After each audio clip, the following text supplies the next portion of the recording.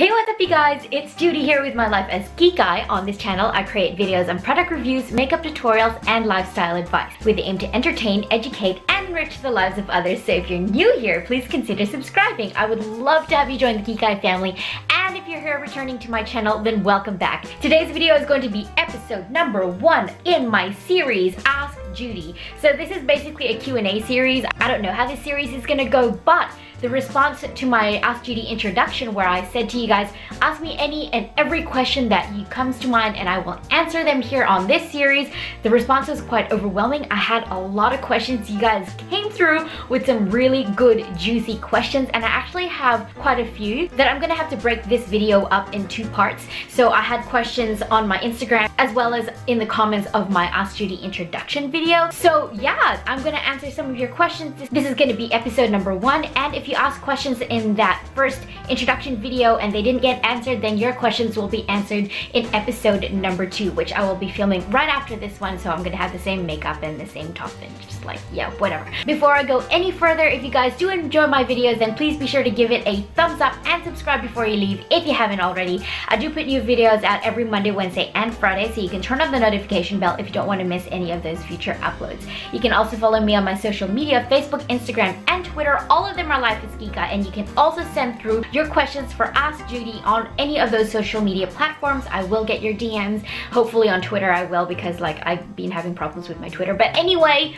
before I answer any of your questions, I just want to say I'm so happy that you guys actually came through with some questions for me. Like the first time I did a post on Instagram saying ask me questions, no one really asked me anything. But now I have such a lovely following of some really beautiful people on both Instagram and YouTube, and you guys are the best. I love you, I appreciate you, and now I'm gonna answer all your questions.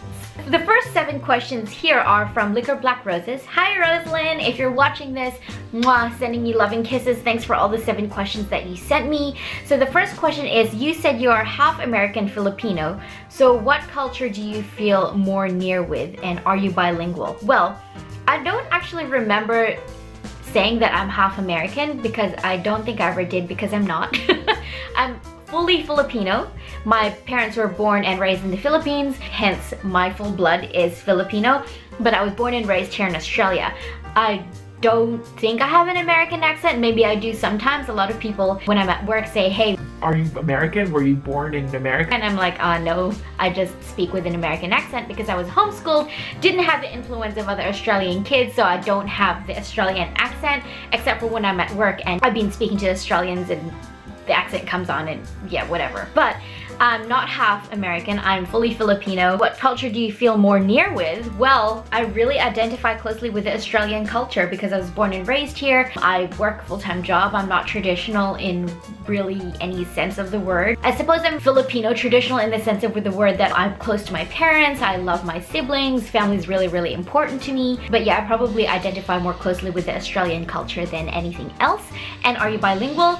Yes, I can speak a bit of Tagalog. I can probably understand it better than I can speak Tagalog. If you've seen my Tagalog makeup tutorial, then that was an absolute hot mess disaster. Sisiguratin, para pani mo lang ang foundation. Ang foundation natin.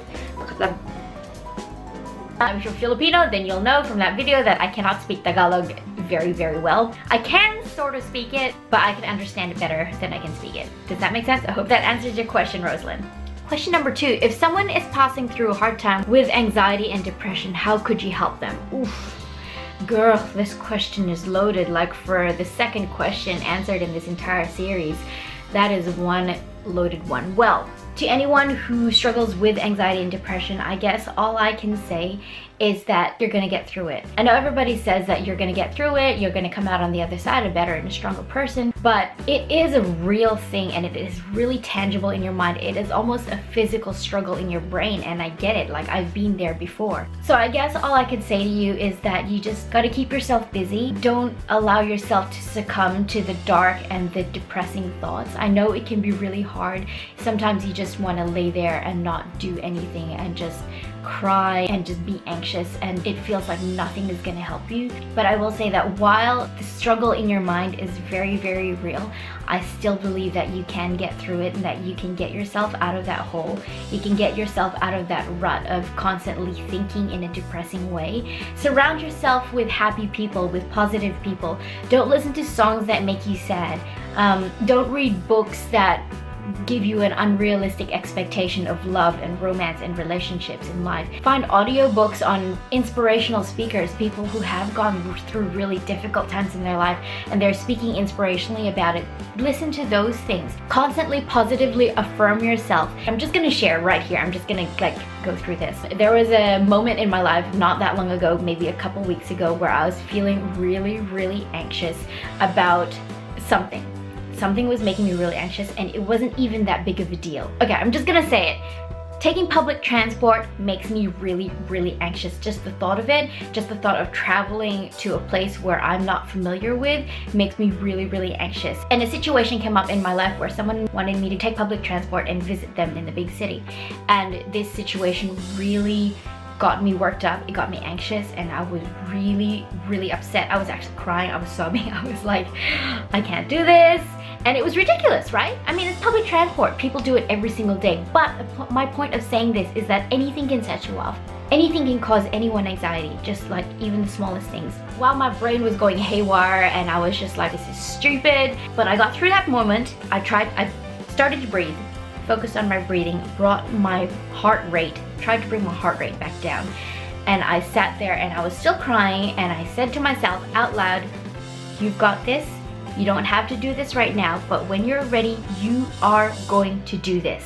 One day you're going to take public transport, you are probably going to have an anxiety attack while you're doing it, but you are going to do it, and you're going to face that fear. While I know anxiety is something that just really can trigger anytime, anywhere, any moment, anything, you just got to really positively affirm to yourself that you are strong. You have strength in you, even though you don't feel it right now. You have strength in you. It is within yourself, and that strength to pull yourself up comes from you. Surrounding yourself by positive people, positive reaffirmations, uplifting music, and positive activities, while you can do all of that, none of that is going to help unless you want to help yourself. You've got to help yourself. And it is a struggle, it is a battle, but you can do it. I know that you can do it, and I can say that because I've been there myself. And I'm not just saying this because, you know, it's what people say, but I have very consciously almost felt like I was reaching down inside my brain and being like, you've got this, you're gonna get yourself out of this, you're gonna get through this, and you are strong. You have strength in you that you don't realize you have until you dig deep down and know that you've got this. I know that was a very long answer to your question, but I hope that helps. I really hope that helps. I hope it's not just me flinging empty words around, but you gotta know that I've been through this stuff myself as well. So I'm saying it with absolute truth from the bottom of my heart. So yeah, that's question number 2. Question number 3, do you enjoy animated movies? Because I wanted to ask this because I know several adults who like them like me. Animated movies, are you talking about like Pixar or Disney? Because I do. I love animated movies. Like a movie that people don't talk a lot about is Coco. I love that movie. It is so cool. Like I love it because it talks about the cultural aspect of a lot of things. You know how Moana talks about the cultural aspect of the people. Oh, what are the people in that movie? Anyway, you know the people I'm talking about in that movie. If that's the sort of animated movie you're talking about, then yes, I really do enjoy those sort of movies. And that's just the inner child in me coming out. It really is. Question number 4, do you consider yourself a feminist? Whew, I'm gonna start some drama on this channel. Well, everything I say in answer to these questions is full 100% honesty and me. So don't go jumping down my throat because everybody's entitled to their opinion. Do I consider myself a feminist? No, I do not. In this day and age, I feel like feminism has created quite a negative connotation for itself, where it's women who are being like, I'm a strong, independent woman and I don't need no man. Well, maybe for certain things you don't. You don't need a man for certain things, but girl, if you wanted to get pregnant, one way or another, you need a man. We all have our strengths and differences. I will be the first to admit when I've got a strength in a certain area where a man doesn't.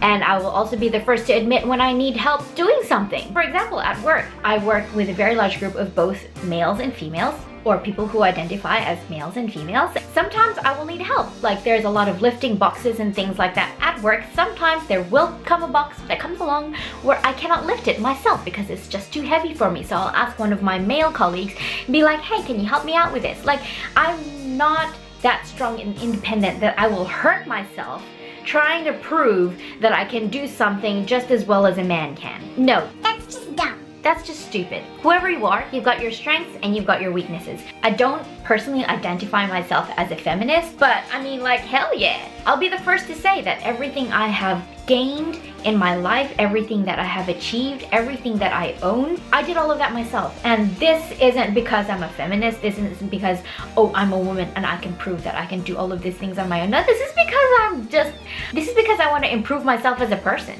And I believe that that's a mentality that anybody should have, whether you're a man or a woman. It doesn't matter what you identify yourself as. Whatever you are, whatever you think, whatever you do, just do it to the very best of your ability. Be a good person. I don't like to call myself a feminist, again, because it has a negative connotation. And yeah, I don't know, does that answer your question? That was a really stupid answer, I guess. I'm neither a feminist or someone who lets men run me over. I'm not a doormat in any way, shape, or form.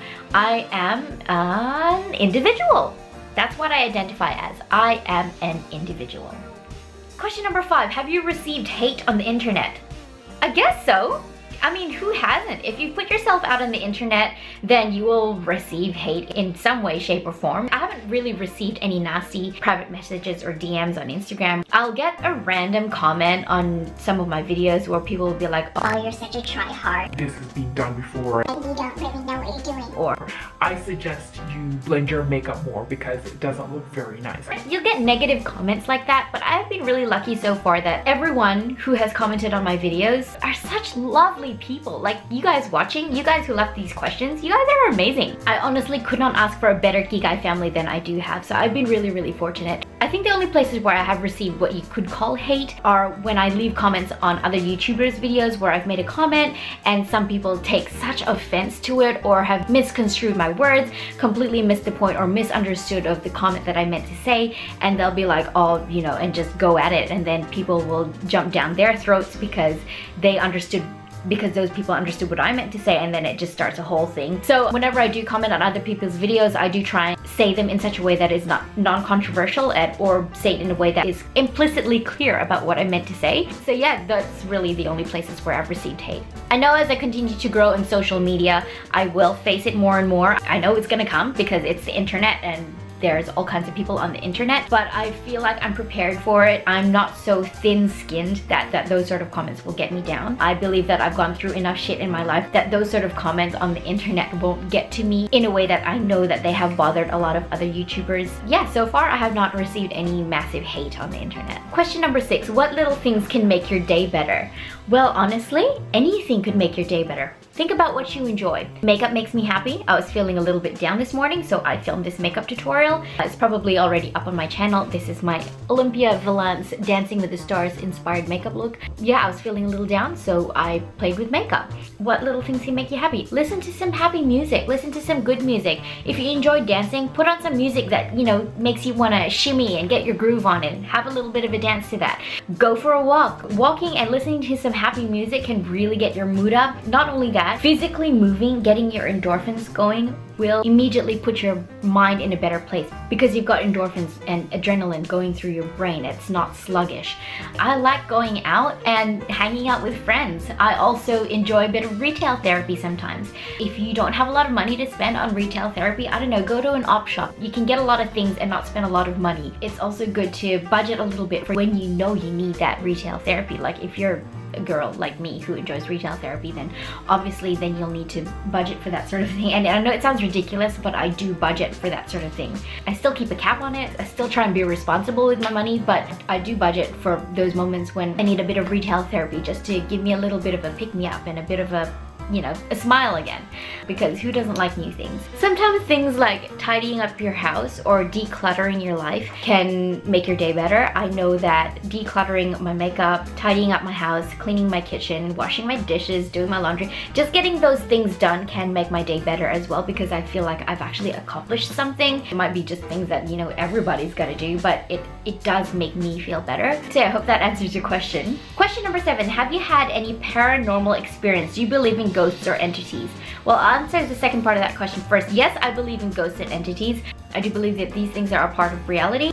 There have been enough stories and experiences in the world to know that these things are real, whether they're ghosts or evil spirits or anything like that. I believe that these things exist, because if you believe that there's such thing as good vibes, the universe looking after you, that sort of thing, for everything there is an equal and opposite reaction. So if there is good in the world, which I believe there is good in the world, then you gotta understand that there is also bad in the world. While I believe in angels, I also believe in evil spirits, bad vibes, bad feelings, all of that sort of thing.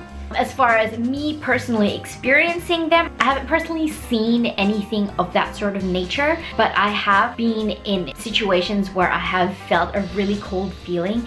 I have felt a really bad vibe. I've felt that something is looking at me. Probably the most real experience that I can relay to you guys as far as experiencing that really bad vibe is years ago. I was boarding a room in this old lady's house. She was away a lot of the time, so I was basically house sitting for her. This lady kept her mother's ashes in her bedroom in a little urn by the side of her bed, and I always kept that door closed. I never ever went into that room. So there was just this room in this house that I was house sitting that had someone's ashes in it. So while I was boarding in that house, one night I woke up in the middle of the night. All of a sudden, there was no one else in the house. It was just me there. And I woke up and I felt like there was something watching me. I felt something like, it felt like someone touched my foot. You know how sometimes mums come in the room and they sort of like stroke you like this to kind of like comfort you. It's like, oh, my child's sleeping or something like that. But I woke up in the middle of the night and I felt that touch, but on my foot, like someone was at the foot on my bed looking at me. It was really dark, so when I opened my eyes, I didn't see anything, but I could feel that someone was watching me, and just like talking about it now is giving me chills. So I just closed my eyes and rolled over and just like tried to go back to sleep. But that's probably the closest feeling I've had to that sort of spirit or that sort of energy. I do believe that ghosts exist. I don't think that they really operate in such a way that the movies portray, but I mean, what do I know? I've never really experienced any of that sort of thing. So that's that about that. The next list of questions are from Eliza Asipi, who also left them down in the comments of my introduction video. So Eliza asks, can you do a live stream one day? I would love to do a live stream one day. Having said that, the last time I did a live stream was several months ago when I probably only had like 200 subscribers, and I really only had one person watch, who was Liz Guico. She's active here on my channel and she has her own YouTube channel as well, and she's been an amazing friend to me. She's been so incredible. She was there with me on my first live stream and she went through the whole entire thing with me. I haven't done a live stream since then, simply because I don't know, I just haven't really been set up to do it. I've been busy with filming and editing and uploading like a normal video. But if you guys want to see me do a live stream, then yeah, I would love to do one with you guys. As long as there are people who want to see that, then yeah, sure, I will. Leave in the comments down below if you want to see me do a live stream, and we can do a Q&A, we can hang out, we can chat and have fun. So yeah, let me know if you want to see that. Can you make a video where you create your subscribers' makeup looks? Guys, I would love to do this. Tag me in your makeup looks on Instagram. I would love to see the makeup looks that you come out with. And if I find one that I really resonate with, then I would love to recreate that look for you. So comment down below if you want to see me do that. Not only that, you guys, I need you to be active about this. Tag me in your makeup looks and I will recreate one of them one day in a video, and possibly even make that a series if that's what you'd like to see. What's your favorite makeup brand? Every single brand that I have has some good things and some bad things, so I don't really have a favorite brand in and of itself. Probably the brand that I own the most things from would be Juvia's Place. I own nearly every single one of their eyeshadow palettes. I have a fair bit of ColourPop and Morphe as well. I don't really have, like I said, I don't really have a favorite brand, but I do rave a fair bit about Juvia's Place. So if I had to choose a brand that was my favorite, it's probably Juvia's Place. Are you in a relationship? No. How old are you? Can you guess? I probably mentioned it in my videos, but honestly, can you guys guess how old I am? I want you to leave in the comments down below how old you think I am. I have had so many mixed responses to that question when someone says, hey, how old are you? And I say, Can you guess? and some people have said 21, some people have said like 35, and I'm just like, how do you come up with these? And they say, oh, you look young, but you behave like someone older and more mature. I'm like, okay, well then, can you guess? Yeah, leave in the comments down below how old you think I am, because I would be really interested to see what you guys think. Where are you from? I'm from Australia. I was born and raised here in Australia. My nationality is Filipino. Yeah, and I've lived in Australia all of my life. Which country do you live in? I just answered that. I live in Australia.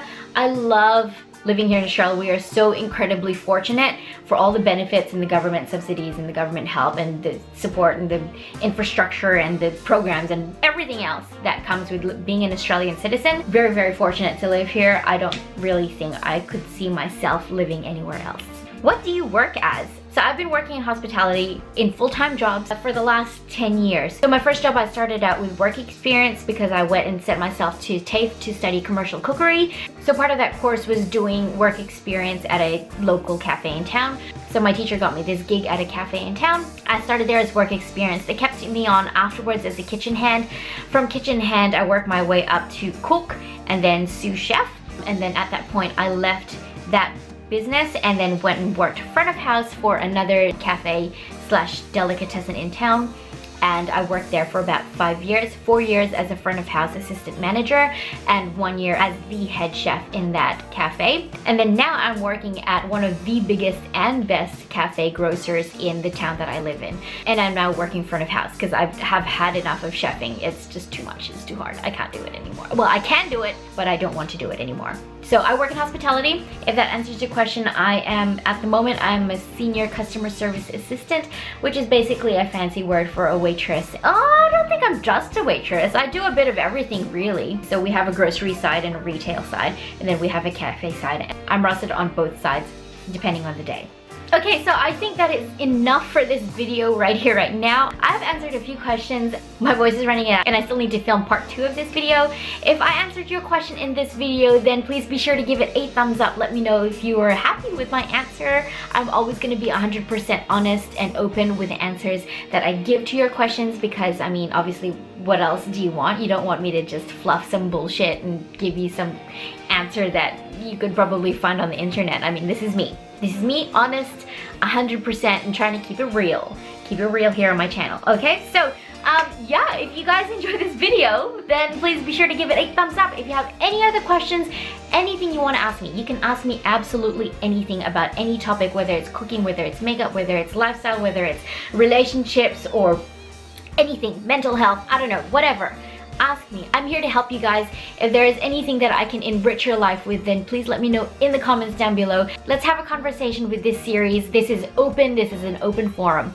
We can have a conversation and it's a safe place. I hope that all of you guys in the comments are kind to each other. I hope that you give your love to each other every single day, and I'm so, so thankful to have each and every one of you here in my life as part of my Kikay family. So yeah, if you guys enjoyed this video, please give it a thumbs up and be sure to subscribe before you leave if you haven't already. I do put new videos out every Monday, Wednesday, and Friday 3 times a week, so you can turn on the notification bell if you don't want to miss any of those future uploads. You can also follow me on Facebook, Instagram, and Twitter. All of them are Life as Kikay. Thank you guys so much for watching. Thank you for being here, and I really appreciate that you've chosen to spend your time here with me today. Thank you for watching, and I'll see you guys in my next video. Bye! There's a fly here and it's distracting me. Oh. When did that stop recording?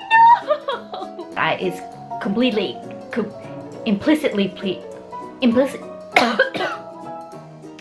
Question number 7. Have you had any paranormal? Question number 7. Have you had any no.